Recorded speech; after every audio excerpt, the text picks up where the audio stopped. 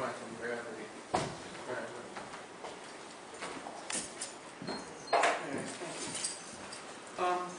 So thank you for the invitation. I think I'm on a rather different direction.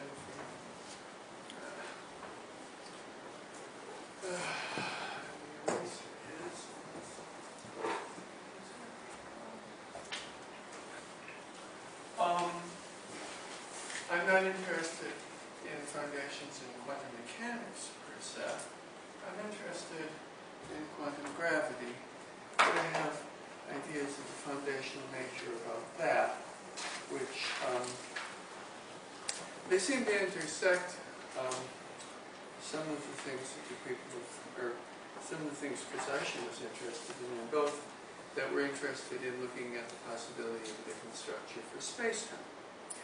So, why am I interested in a different structure for space-time? Let me ask, how many people are familiar with general relativity? Okay. So you know, in general relativity, the metric is dynamic, so that the geometry of the space-time itself is a dynamical variable, and it interacts with matter. And it's been known for quite a while that there was a maximum amount of energy you can put in a region, and before which no information can get out. What happens is that the causal structure of the space-time shifts to the point where the light cones turn in. And what that means is that in is the future and out is the past. So no information gets out of the region. Now, this interfaces with quantum mechanics in an interesting way.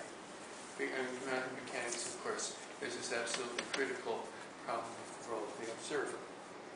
And the observer had better be not part of the system, because I don't even want to think about it.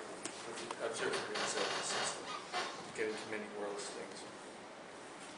So, if you're going to do quantum mechanics or gravity, if you're going to do experiments and general relativity, and you're going to treat it as quantum mechanical, you have to have an observer which is outside the region,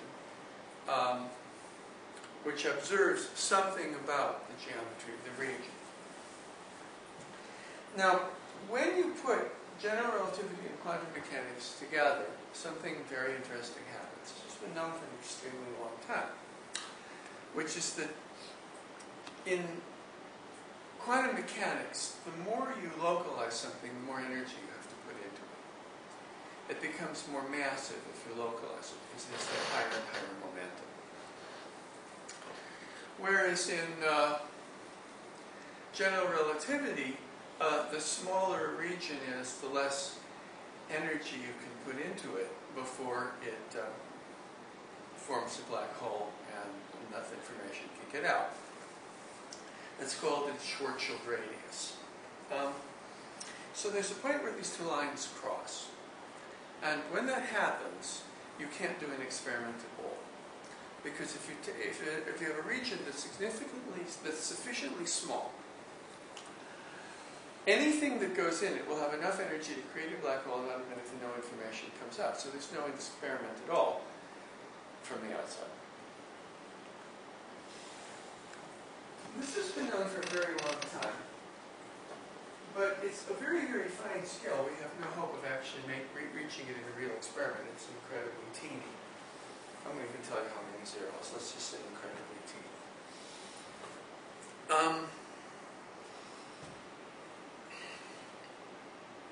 Nevertheless, any finite fundamental scale changes the nature of the continuum.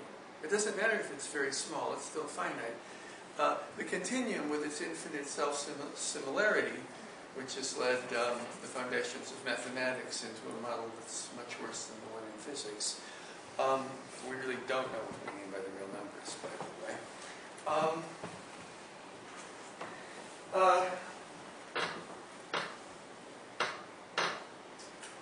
But it means that there has to be some fundamental change in the foundations. Now, gravity, when you try to turn it into a quantum theory, behaves very badly. And the reason is that the fine scale, the low distance and therefore high energy modes add up to things that are very infinite, and so the expressions you write down to try to calculate anything physical diverge. This happens for the other quantum field theories too. We're able to patch them up with a series of tricks, but at the end of the day we don't know what the fundamental theory is. We think the theory we see is only an effective theory.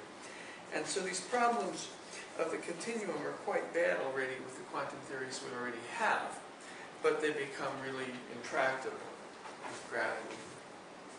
So that's another reason to think that the fine scale structure is something different from a pointed continuum. And finally, there's some more recent work about the entropy of black holes. And it's believed that all the entropy of a black hole, the information loss, really lives on its skin. And you get the right answer, the answer where you get a second law of thermodynamics, if you cut off the variations around the skin of the black hole at the Planck scale. And otherwise you would get that the answer is infinite, so it would have an infinite entropy, which doesn't work with the black hole thermodynamics picture at all. But there's nothing really special about the skin of a black hole. It's a non-local effect. Locally, it's just regular old space-time. So that's another indication that there really is something else going on at some small but finite physical scale, and that the point set model is hopelessly too naive. And there are also physical arguments, which I've made at other conferences given by this group, where I would argue that the idea that the point set is given a priori, it's absolute, is very problematic. I want to say a region means over there. So localization of region should be relative to observers. Now, what you mean by over there depends on the metric, because you point and you can follow the line, and if the metric is curved, it goes somewhere else. So if you have two different observers that say over there, the consistency between what they'll come up with depends on the metric. Well, that's all very well and good if you have a metric. If it's quantized, then you have a probability amplitude for different metrics. So there are no longer a fixed set of absolute regions in a larger region, absolute subregions, which are uniformly well defined for all observers. So all of this together points to the notion that we somehow want to replace the point set as the foundation of the continuum. And I think this is foundational by reason. I don't know if maybe I should be apologizing for inviting myself to this, but I think it counts as foundational in some reasonable sense. And there's at least a lot of overlap in that there's interest in this community also in replacing the points that continue with the topos, although for somewhat different reasons.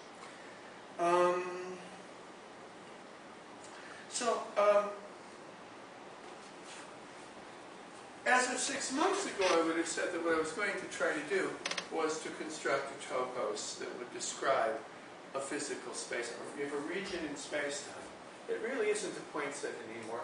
You can't see the points, so they're not there. So taking just the information that can come out, and synthesize this into a geometry.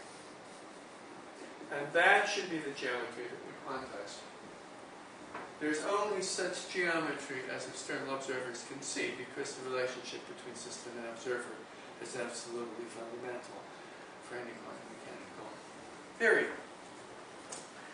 But in working this out, so in order to do this, I had to come up with a conjecture for a form for the information. So actually, it was due to some conversations with Chris Eischen that I got pointed in the direction of studying something called gravitational lensing. So what I've proposed as a foundation for all this. You see, I can't get anywhere unless I can start out by saying and this is the information we can see. Now, since this is a quantum mechanical system, it isn't really all the information you can see. It just has to be one basis for the Hilbert space, so one set of commuting operators, as we've been discussing. So I came up with a conjecture that all of the information that can pass from the small quantum region to the outside is given by the multiple images of the gravitational lensing experiment. So let me just try to say this very simply. If you had this little region, you would hold it up to the light, okay? And you would see what you saw. And what you see will be multiple images of what you see before. Generically, you get multiple images when you look at a source in the background through a highly curved region. And in fact, the astronomers have pictures of this. There are books now, one half of which is abstract mathematics, and the other half is beautiful pictures of the cosmos, because we can really see this, and has very interesting characteristic kinds of patterns. So I'm making what I call the telescope-microscope analogy. I'm saying maybe the very small region is a lot like what we're seeing through telescopes when we look at a distant galaxy through a nearer galaxy, and we see multiple images. And even we see parts of Einstein rings, and we see folds in the sky. Okay. So I want to say that the multiple images contain all the information that you can get out. That doesn't mean it's the only thing you can do. I believe that there's a complementary thing you can do, which is if you had energetic processes originating inside the region and observed them from many different angles, like a jet of particles, then you could notice direction and time of arrival, and from that you could deduce something about the internal geometry. I'm proposing that that's complementary. So the physical intuition is that one is like a beam, and the other is like a localized state, and we know those are complementary in ordinary quantum mechanics, so maybe they're complementary in gravity too. You have to guess something. So that's what I'm guessing. So there's the lensing hypothesis.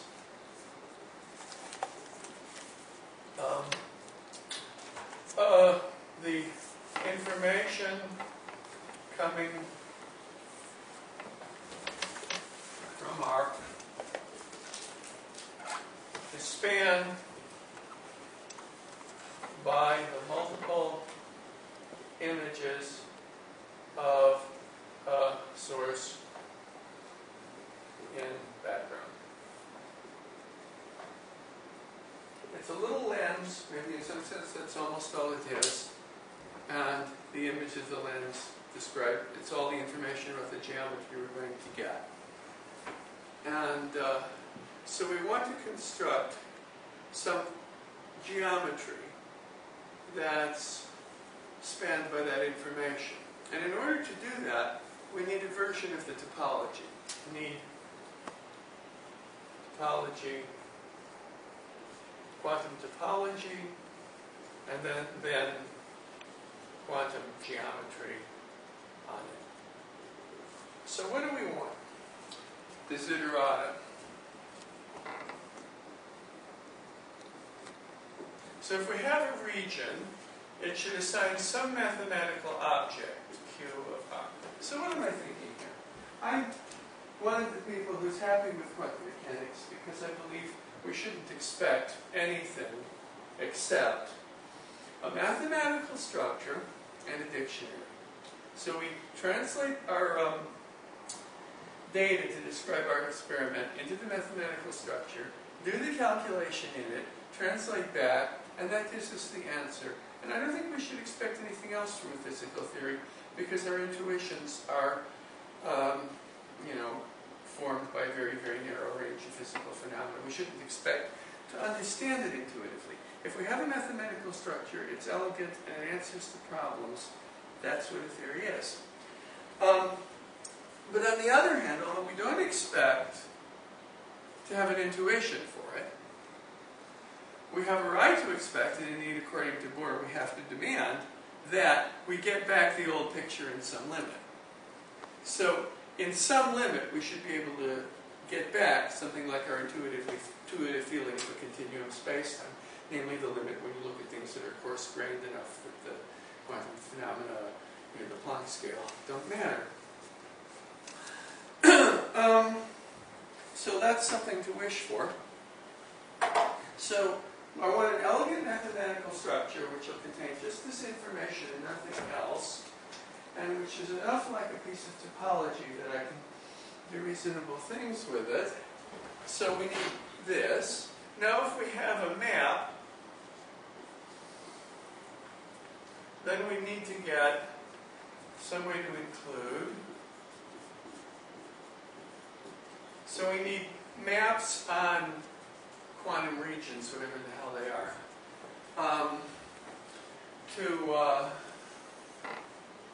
correspond to maps here. And finally, there's an absolutely critical principle, no, not finally, penultimately, there's an absolutely critical principle at the heart of relativity, which the old-fashioned way of saying it is its coordinate invariance. It's now understood as diffeomorphism invariance. The theory of relativity is invariant under the action of the diffeomorphism rule. Well, diffeomorphism is a species of homotopy. If you're in the smooth category, your diffeomorphisms can be thought of as homotopies. And I should warn you, mathematicians like to do homotopies on maps instead of spaces, but you can just take the identity. So, the idea that you can smoothly deform it is adequately explained by a homotopy. So, diffeomorphism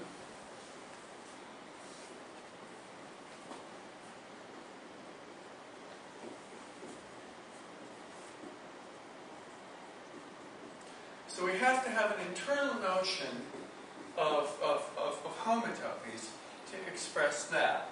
1, 2, 3, 4. Finally, must... Sorry, I mean the diffeomorphism group's not necessarily connected. Aren't homotopies somehow in the identity component of diffeomorphism? Yeah, I only want the identity component. You're correct. Right. Yes, no, you're right. Sorry, I should have said that right. Thank you. Must contain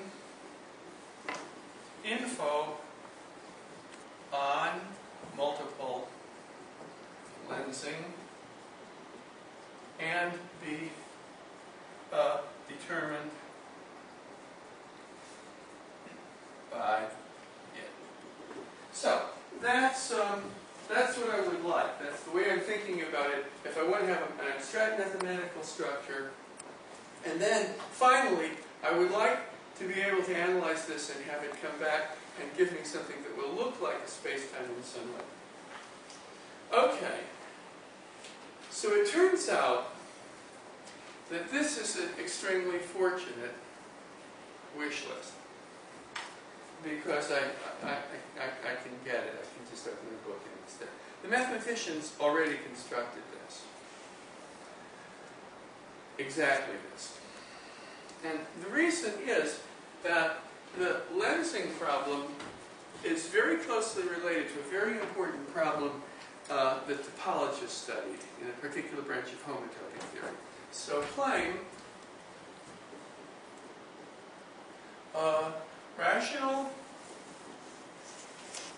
homotopy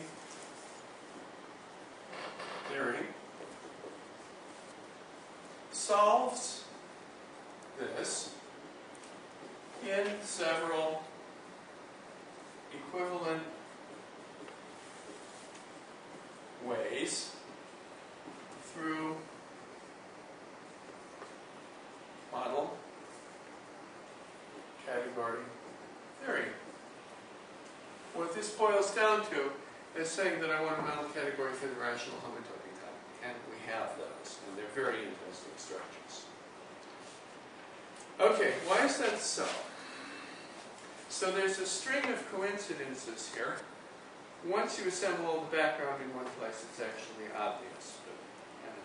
Does anybody already see why? Anybody already guess? No? Okay. Guess not. Okay, it's only obvious once you've seen it. Sorry, can I just... The number 3, I'm very confused between number 2 and number 3. What's the difference? This is a map from one region to another. Now, I've written this as a diffeomorphism. What I really should have said was a smooth isotopy from one map to another. Okay. So actually it's a two-category, but I just made it too simple. But it's a smooth deformation. That's not the same as a map. It's a one-parameter family of deformations. You probably know that spaces, maps, and homotopies are two-category. Okay, so this is a two-category. Okay, so this turns out to be, this is the work of Quillen and then Sullivan. Okay, and I want to try to explain this, just the big picture. I have to explain a whole bunch of math in a hurry late at night when everybody's hungry.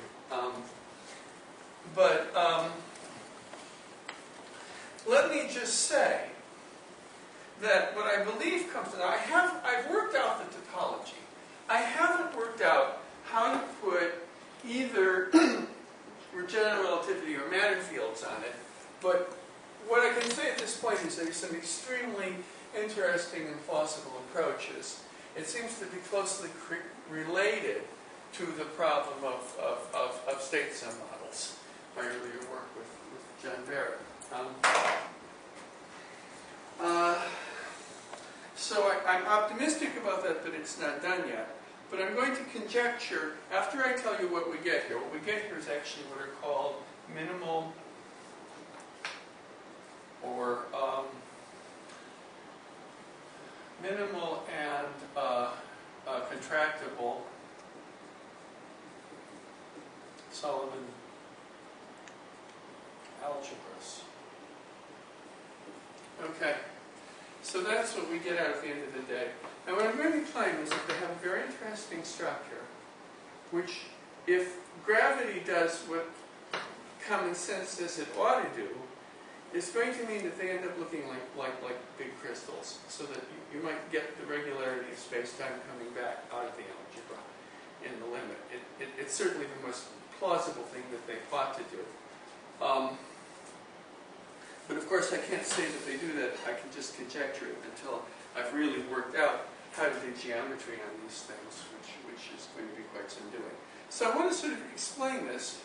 So the first point is you have to understand Morse theory.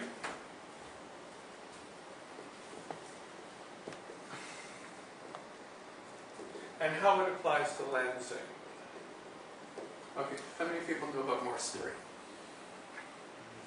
Oh, okay. Most people know about Morse theory.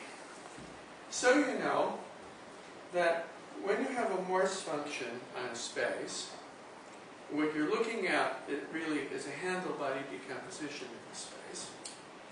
And it at least gives you a basis for the rational cohomology. It can give you more, because a perfect Morse function would just give you the rational cohomology.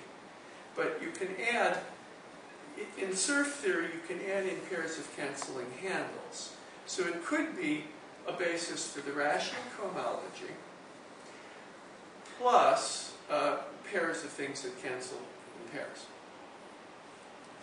So it's got something to do with some kind of rational cohomology. Okay? Now what I want to say is that lensing corresponds to Morse theory on, I will just say, the loop space of the region in space-time. That's slightly sloppy. It's really a path space, but it's the same homotopy type. Path space is the same homotopy type as loop space. So we're looking at rational cohomology, but not rational cohomology of the space, rational cohomology of the loop space. So it turns out the whole subject of rational homotopy theory developed around solving the problem of computing the rational cohomology of the loop space.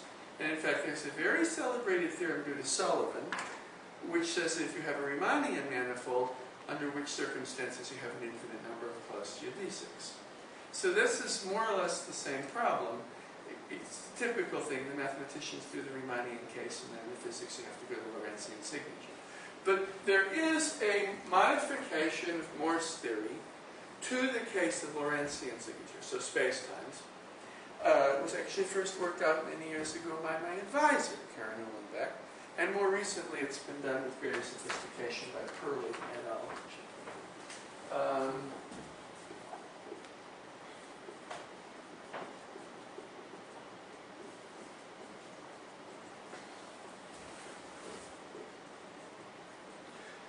He actually did the more mathematically sophisticated version. She, despite being one of the students of the great guru of global geometry, actually did it the old-fashioned way by breaking the thing up into finite pieces.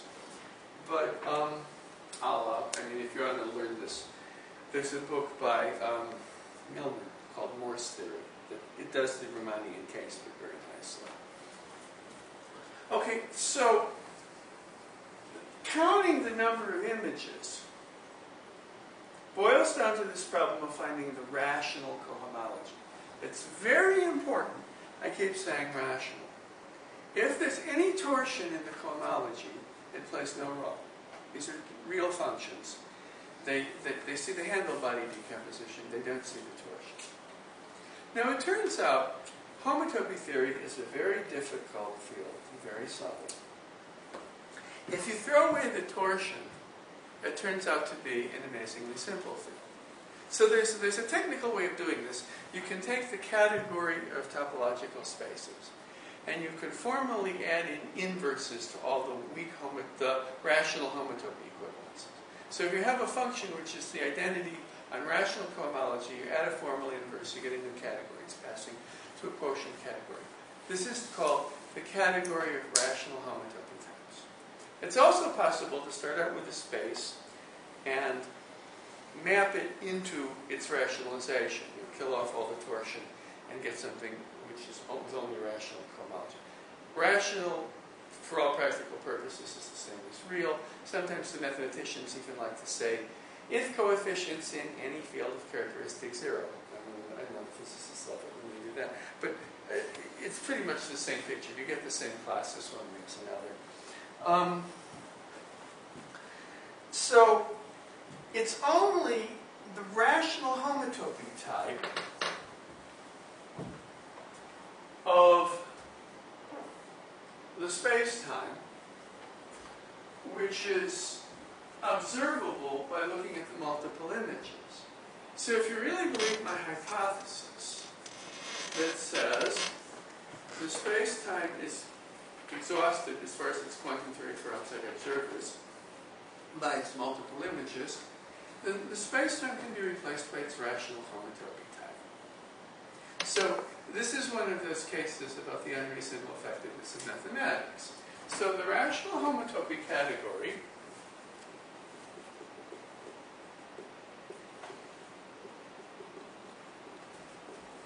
let's just do the Quillen, there's a whole string of adjoint functors which are equivalences in homotopy. So in other words, this category, as far as homotopy type is concerned, is equivalent to some superficially completely different ones. And they're all equivalent to one another, and it goes both ways. So if you have one of these things, you can also get the space back. And, well, one of them is differential, graded, reduced, co-algebras. So what you do, actually, the first thing you do is, this turns out to be equivalent to the rational homotopy category of simplicial complexes. And then, from that, you get reduced co-algebras, and then you get to simplicial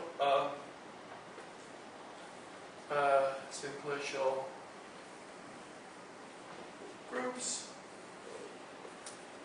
What you're doing here is you're taking, for passing from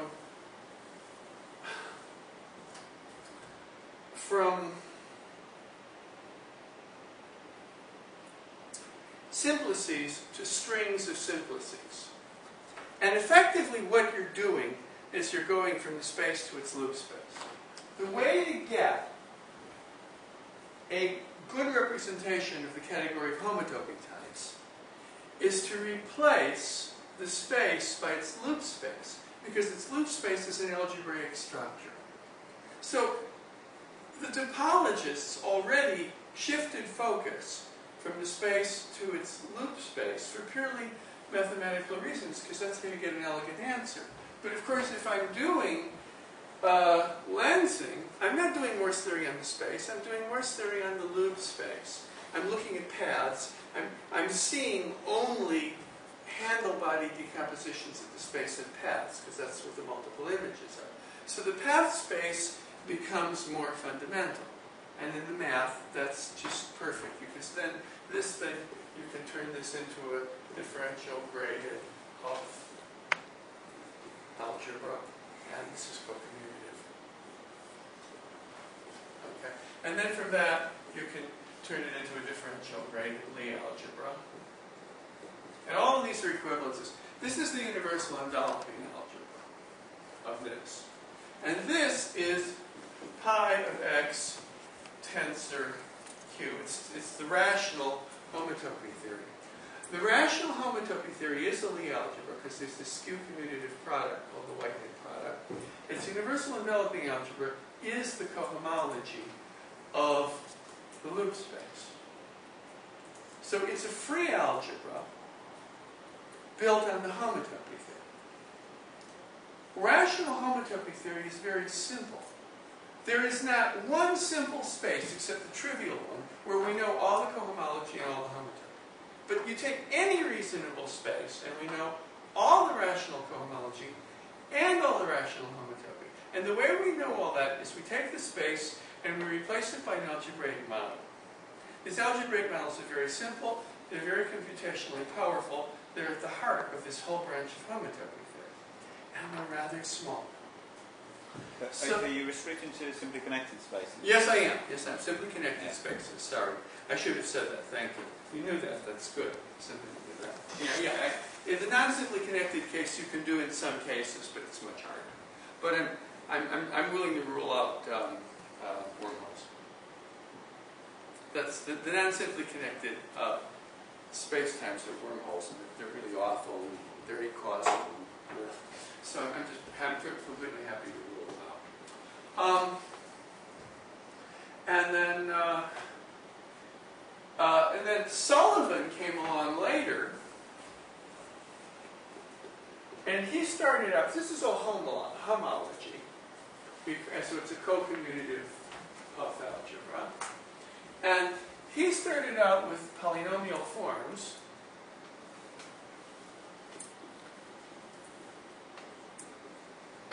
So if you have a triangulated space, these simplices are supposed to have canonical coordinates on them. So you know what you mean by polynomial differential forms on them.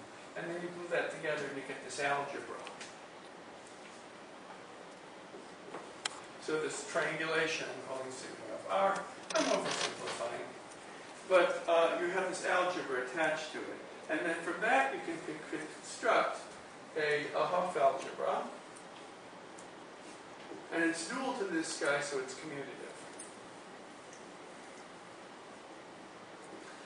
Now, Sullivan then went on and said, I can construct minimal models for these. I can reconstruct homotopy equivalent things of this form that contain only the topology and practically nothing else. They're called Sullivan algebras. So these have minimal forms, and they're called Sullivan algebras. And these are differential graded algebras, and they are free. This is what's so wonderful. These are free objects. The category reduces to a category of free objects.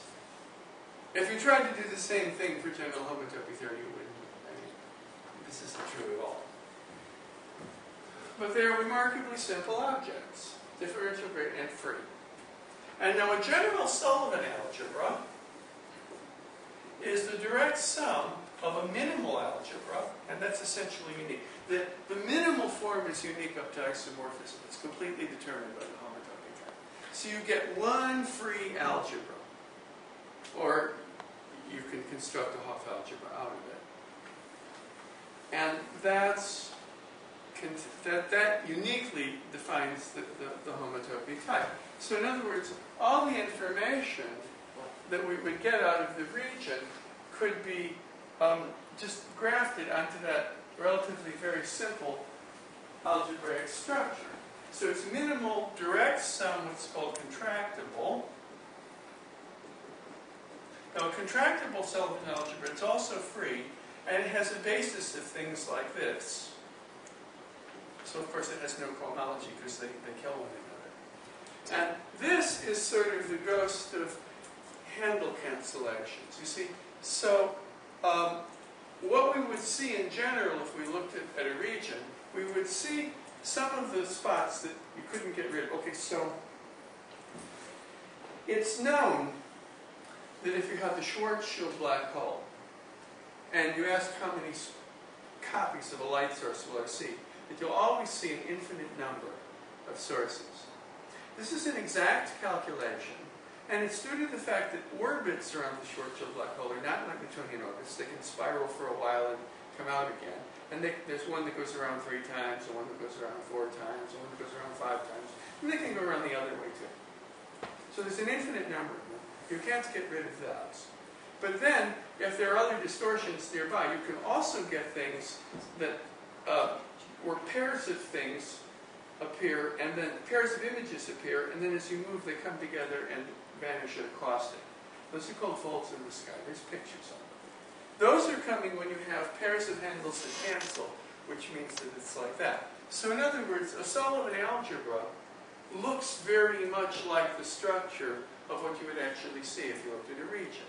So my conjecture is we have to take the Sullivan algebra as a model for the topological structure.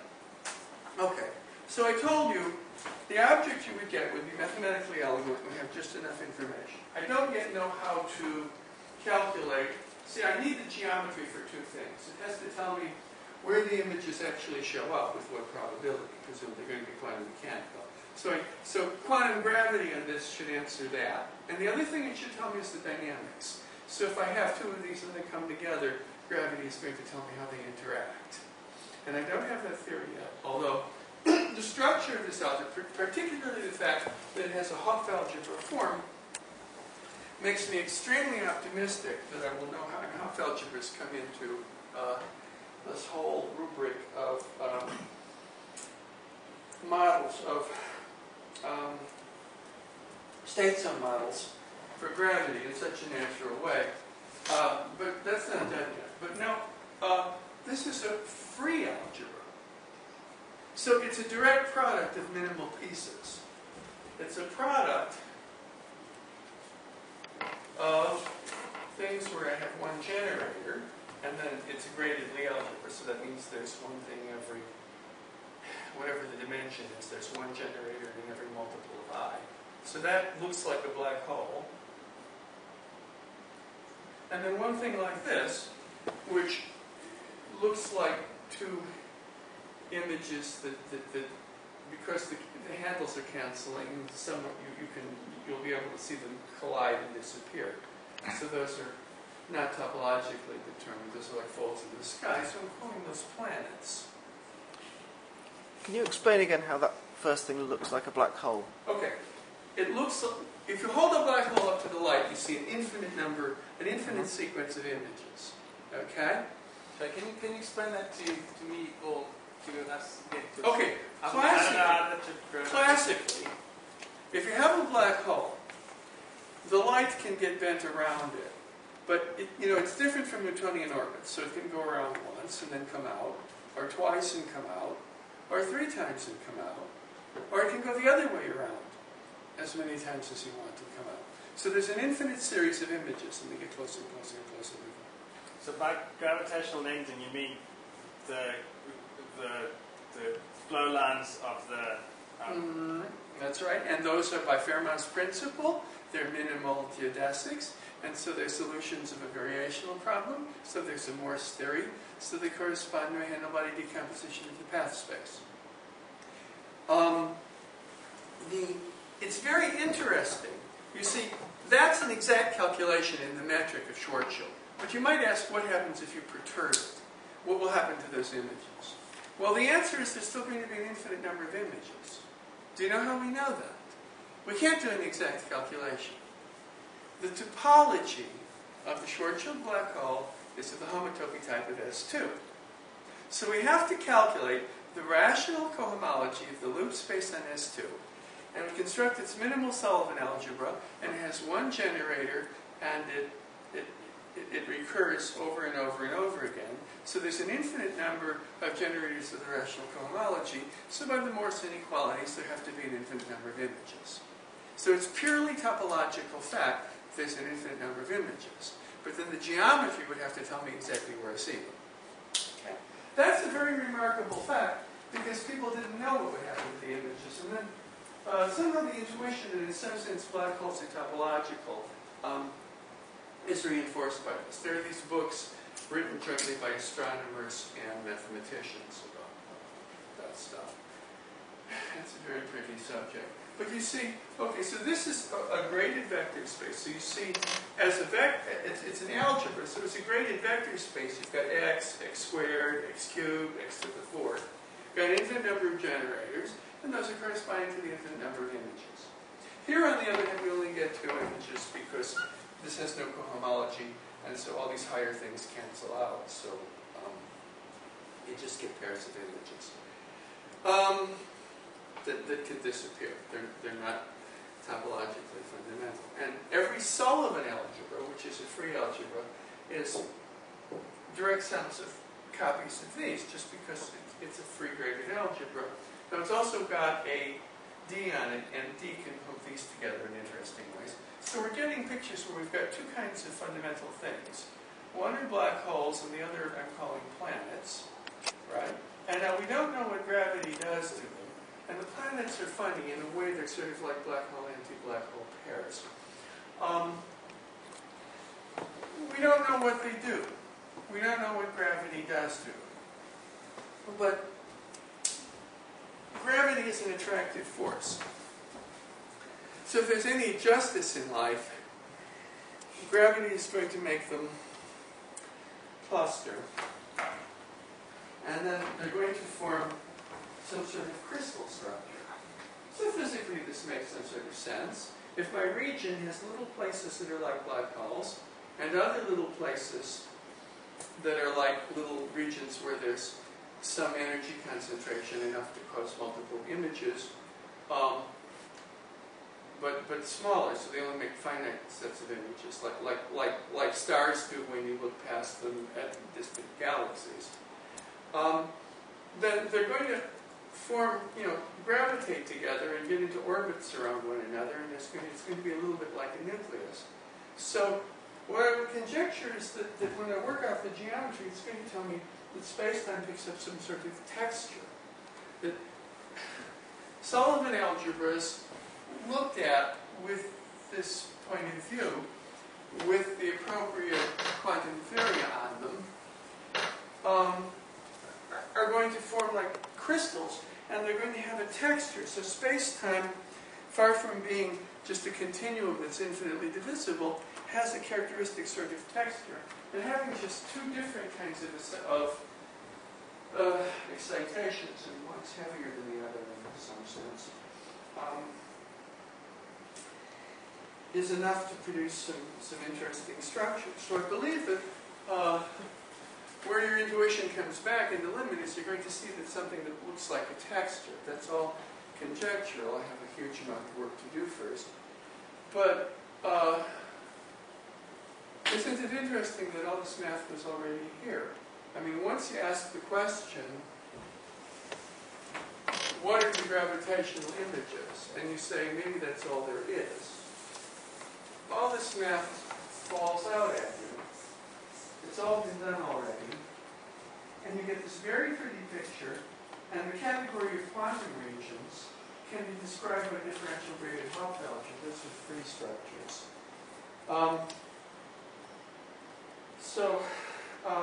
That's a lot of really deep math. And, I'm still struggling to understand all of it.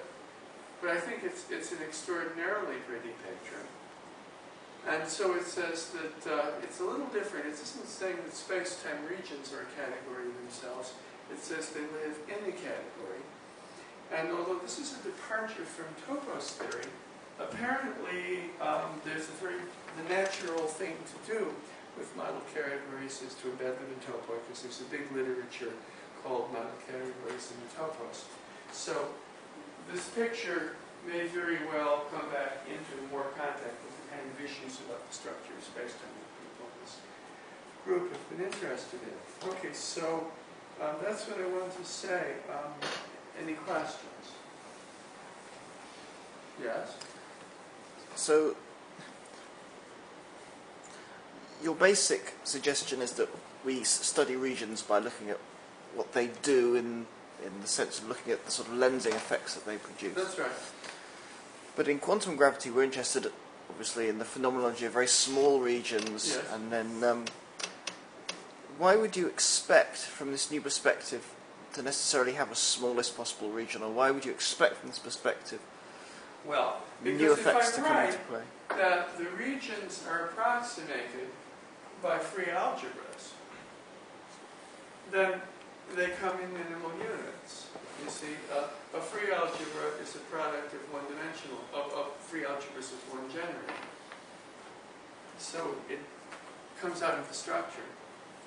If you believe that that's all there is to the region, okay, there's a fallback position that I call the weak lensing hypothesis, which says an important subsector of quantum gravity can be spanned by these things, and then we're just studying that sector.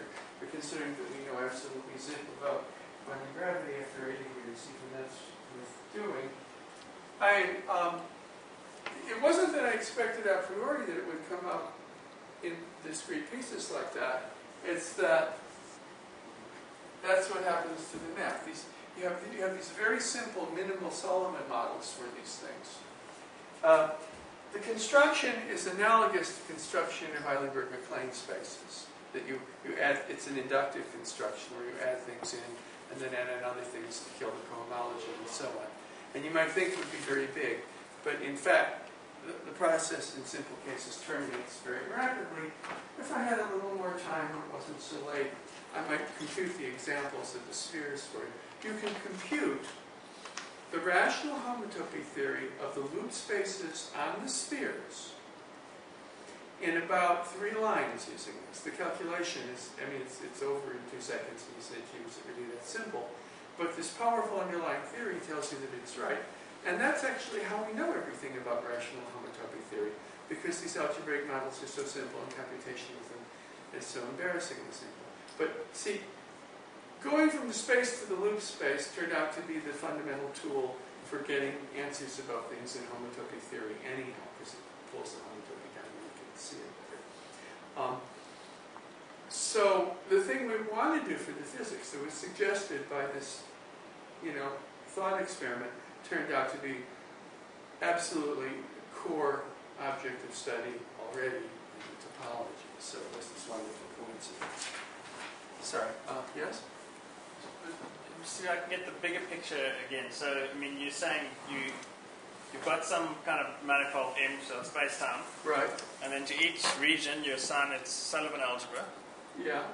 And then how are you going to get a quantum gravity out? Where's going to be our Gilbert space? This is the foundation. So then I have to tell you how to do general relativity and also how to add matter fields on top of this. Well, there's several reasons for thinking. I haven't done that yet. I found several approaches. One way to see how you might do it is this Hopf algebra, which is sitting on top of this free algebra, is an approximation to the loop group as a group. You see, or if it's a path space, we have to think of it as a groupoid. So the basic operation is sort of an algebraic simple model for the group operation of composition of paths. So the representation theory of this Hopf algebra ought to give us an approximation to the problem of constructing representations for the path space, but that's constructing a connection. Connection is given by its holonomy along paths, and then when you combine paths, it's multiplicative. So we naturally get, you see, we can also, which Sullivan and Quillen even didn't think of doing, we could make a further replacement. We could replace the Hopf algebra by its category of graded representations. And I want to work that out and see what kind of structure it's got. It's a natural, but then the next thing is that since these are either commutative or co-commutative, depending which duality you take, you could then look for quantum deformations of them, which has helped in the past in producing interesting representations. And since the representation theory would presumably be coming with matter, it might tell you something interesting. And there's the kind of matter you might see might come out of the texture of quantum spacetime itself. But the other thing of doing gravity, well, you know, John Barrett and I did this construction where we started out, we took the manifold and turned it into a simplicial complex, and then we found a way to put general relativity there. And it's better behaved as a quantum theory there than it is in the continuum. It's finite. So there's still some issues about interpretation, but it's considered one of the going approaches to, I mean, people are still writing papers about it in significant numbers. But one of the equivalent formulations of this is that you can take what's called the geometric realization. You can take this algebra and turn it back into a simplicial complex. So perhaps the most natural thing to try is to just lift the state sum model onto the simplicial model for the loop space, which in some sense is saying we have this quantum model that tells us how the dihedral angles are behaving as quantum operators, and we compose them to see what happens along the whole chain. And the loop space is built out of chains of simplices. That's the whole idea. That was done before. That was called the Kovar construction. If you start out with the space, turn it into a simplicial complex, reduce the simplicial complex, then you can get the loop space out of something called the Kovar construction. So really what we're doing is trying to lift state sum models from the space to its Kovar construction, which is like a free algebra, over it. So this seems like a rather natural thing to try, and actually that's the reason I came here this year to try to convince John Barrett to help me try to do this, because we've been able to do things like that before. So I haven't really gone after the problem of putting the quantum field theories on top of the topology, quantum geometry, on top of the topology, but the models are close enough to space-time as we understand it that there's some very natural ways to approach it. But that's all I can say on it at this point. Other questions? Yes. Right. It seems that this can all be applied to ordinary lensing that we see. Did you think about this? Well, I mean, I just in a sense told you an example of that. That if you have a black hole, this is already, I mean, then you'll get an infinite number of images, so they pass closer and closer. Also, they're farther and farther back in time, because it takes a long time. Yeah. Okay. But so you actually have to think about the observer, what they see over time. Because okay. That's how the, okay, but anyway, you do that. And then it's known for the Schwarzschild black hole that there's an infinite number of images. But nobody can calculate what happens if you've got a black hole with a planet revolving around it. What would that do to the images? It could do anything. So we have this theorem that it can't change the number, that it has to be the infinite number because it doesn't change the topology. So it already, I mean, and that's not original, all right, so it already had interesting answers like that. So now if we have two black holes in orbit, okay, so without getting tired, I can tell you that there's going to be a huge collection of images, and all possible multiple orbits where it lips around here and then around there and around here. You know, there's the free algebra generated by it. You're going to get all those images, even if there's planets and distortion and things. And to try to prove that by doing calculation would be completely impossible. But it's just proved by Morse theory. It's purely topological. We know how, when we make this join, we know how the rational homotopy groups fit together. There's a theorem about that. So it does tell us interesting things like that, just classically. I mean, things that would be impossible to get any other way. Other questions? Okay, then. If that's okay, I have one. No, go ahead. The question is roughly, where is quantum gravity in your picture? I mean, which region qualify as those? Okay, this is what I developed here is the quantum topology. I'm saying the quantum topology will be modeled by the Sullivan algebras. And then I've said this several times. Now I have to work out a way of putting. I mean, look, the idea is if you have quantum gravity, the quantum gravity, the theory of the quantum gravity is completely determined by the topology. It's topological in itself because the particular states of it are what determine the geometry. So I have to construct a theory over this, which I would then have to interpret. And I've said a couple of times, I haven't done it yet. I think it's doable. I don't know how hard it is because I haven't tried yet. But actually, I think it breaks up into a lot of nice problems. I wish I had a bunch of graduates. I actually have a couple. I think that this will break up. I can see immediately how to break this up into lots of nice pieces. There's lots of nice questions related with it that are calculable. It's a very calculable subject. That's what the topologists love about it. And of course, physicists also love things that can calculate, so it should be a love affair maybe. Other questions? Okay, thank you so much for inviting me and tolerating this great disease.